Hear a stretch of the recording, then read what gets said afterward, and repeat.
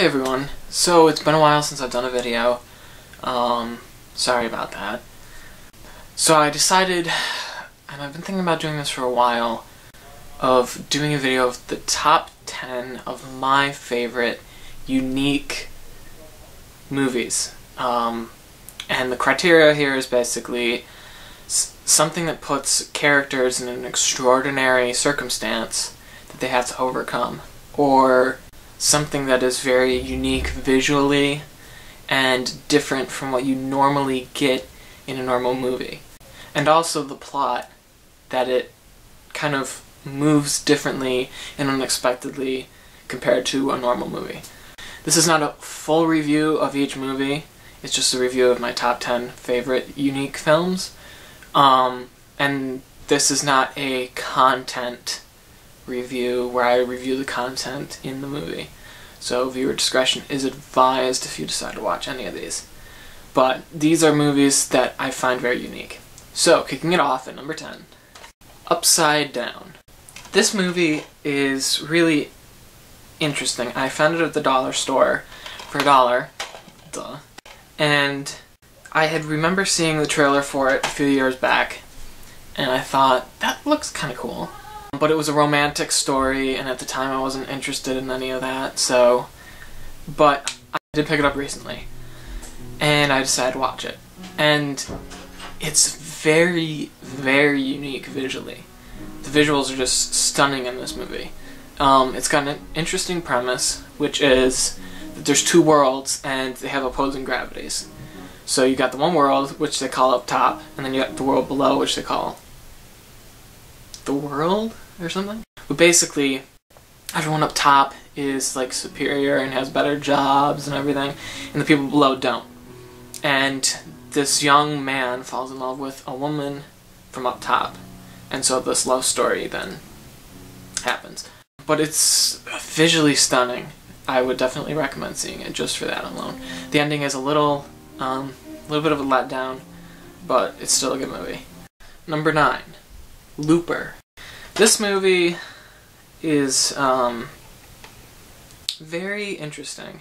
I only saw it once, but it involves time travel and telekinesis, which is cool. I can't really talk too much about this movie without getting into spoilers, and I only saw it once, so I don't remember all of it. But, so, anyway, Looper, number 9. Number 8, Snowpiercer. This movie is on my top 10 list. I really enjoyed this movie. Now, if you're going to watch this movie, you're going to walk away with one of two things going through your head. You're either going to love it, or you're going to hate it. I showed it to some people, and they hated it. So, I am one of the people that really likes it. So, basically, it's in the future. All that's left of humanity is on this train that goes around the world. And each year, it travels around the world once. And it's this never-ending engine. People in the back of the train try to take over the front of the train. And it's just a really interesting premise, and I really liked it. And it's unique inside of its own self. Personally, that's what I think about it. Number 7, not I Am Legend. That movie is really boring. But The Book of Eli, starring Denzel Washington. I just saw this movie like 2 weeks ago, and it's got a very interesting twist near the end, and I'm not going to tell you what it is, but it's a interesting movie. I would check it out. It's rated R, but it's not, the content isn't that bad. It's set in a post-apocalyptic world, and it follows this one man who is taking a book across the country. So it's just really interesting, and I would definitely check it out. Live, Die, Repeat comes in at number 6. Now, I'm not sure if this is actually called Live, Die, Repeat or Edge of Tomorrow. There's still confusion about that. But this movie is basically the premise of Groundhog Day set in a war. And basically, every time he gets killed in this war, and in this battle that he's at, he goes back to a certain date and time and restarts the day over and over and over. So, it's just an interesting premise, and I believe it was based off a comic book series, but I'm not sure. Anyway, check it out. It's really cool. It's definitely unique. Coming in at number 5 is The Prestige. Now this is a Christopher Nolan film, and if you know anything about Christopher Nolan, he knows how to make a beautiful movie and how to really immerse you in a world that he creates. And in this movie, it's a period drama, which is nice, which is actually really cool. And it's about two magicians who are trying to outdo each other with their magic shows, and that they'll go to any length that it takes to outdo the other one. And it's got a really surprise twist. So, I would definitely check that out as well. Number 4 is Timeline. Now this is also one of my favorite or top 10 honorable mentions.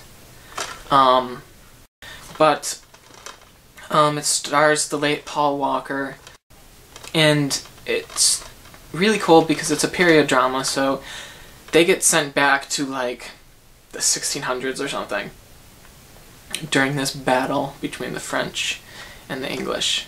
I think it's the French and the English. Anyway, and it's just really cool to see.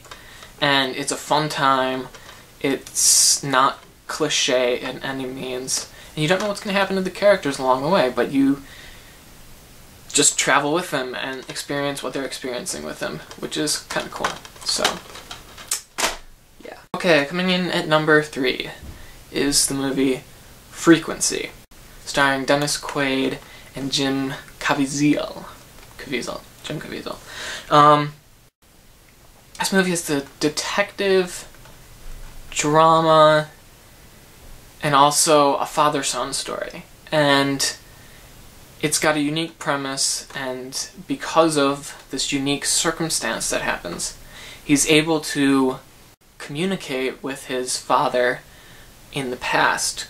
So, it's a really, really cool movie. I would say, if you're going to watch it, just be forewarned, the second half takes a really dark turn that you're not expecting, and it's kind of odd, but just be forewarned about that. Coming in at number 2 is Inception, another film by Christopher Nolan. This movie, I've seen this movie probably 6 or 7 times, and every time I watch it, I get something new from it. It basically is about living inside of dreams and what you can do inside these dreams. And the world that Christopher Nolan builds for these characters inside of this movie is really interesting. It's got great character development. It's stunning visually. The special effects are great. The characters are fun. It's a really interesting movie. I would definitely say check it out at least once, maybe twice. Coming in at number 1. Can you guess what it is?